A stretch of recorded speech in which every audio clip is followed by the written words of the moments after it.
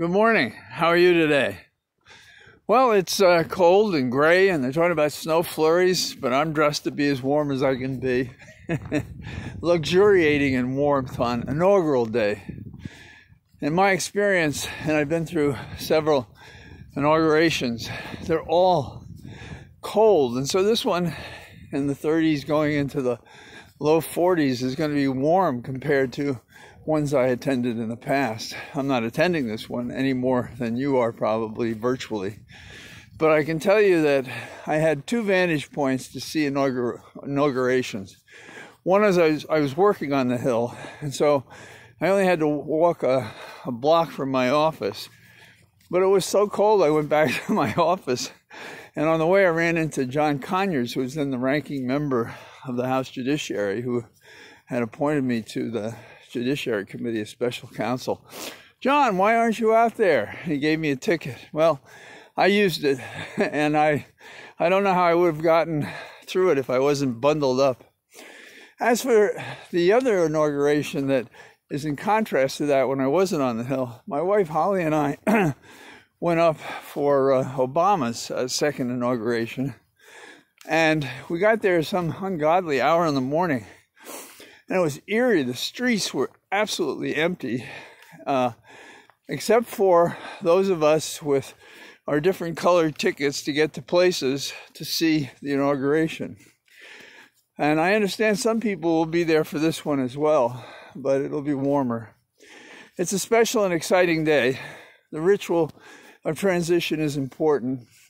Not since John Adams left the Capitol at 4:15 a.m. when Jefferson was going to be sworn in, have we had a president absent himself in the line of succession to the next president. But, you know, Trump has always been a pathetic individual in his isolated, bully, amoral status. So we're not surprised, but there's a part of us that recoils from this kind of man who in his closing moments signs 143 pardons for Bannon and others.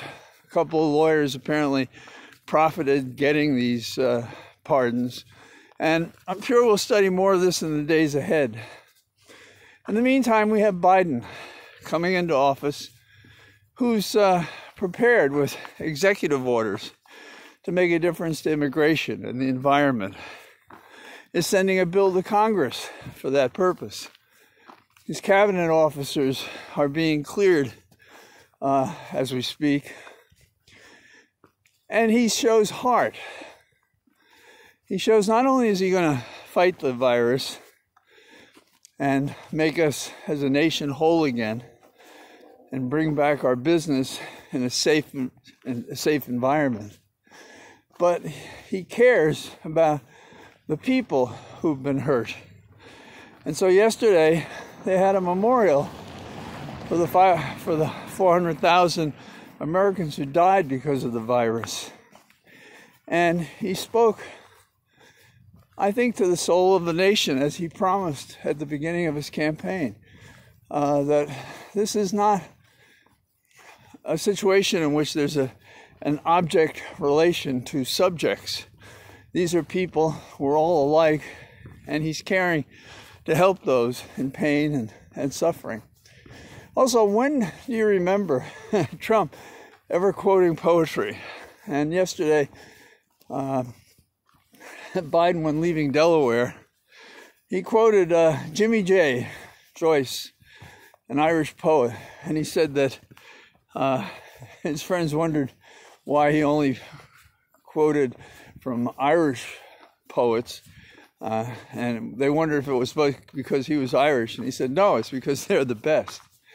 And how Joyce said that his heart was in Dublin. And yesterday, as he left Delaware, he said it's on his heart as well. Yeats, another Irish poet of some repute, fabulous in so many other ways, he said there's an Irish curse that the Irish dream things the world has never seen. And some might say that's frustrating, but in my experience, Irish and others who dream things the world has never seen make it possible for these dreams to come true. Because they believe, because they think about it, they fight for it, and they have the resolve. And Joe Biden comes into the White House at a time of our grave challenges. Not just the ones we've mentioned, which is the pandemic and bringing back business and social justice and racial justice, but we have the enemy within, which is no small problem. I'm hoping that McConnell is signaling that he appreciates that as well. And on some level, he may help us form a government again, which will have its own severe disagreements. So it's a day of excitement, and I'm walking, so I won't miss it. I'm walking before the inauguration and the events start. So just settle back, pop that champagne cork, and celebrate the beginning of the restoration of the Republic. All the best. Talk to you soon. Bye-bye.